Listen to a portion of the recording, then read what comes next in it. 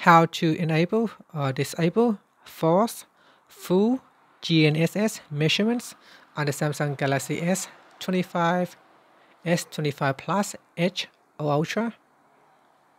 First, tap on the home button to return back to the home screen. Then on the home screen, swipe down at the top to open up Quick Settings.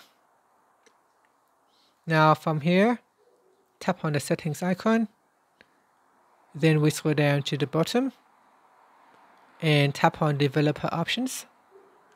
Now scroll down and continue to scroll down. In the location section, tap on false full GNSS measurements. Tap on the toggle button to turn it on or switch it off.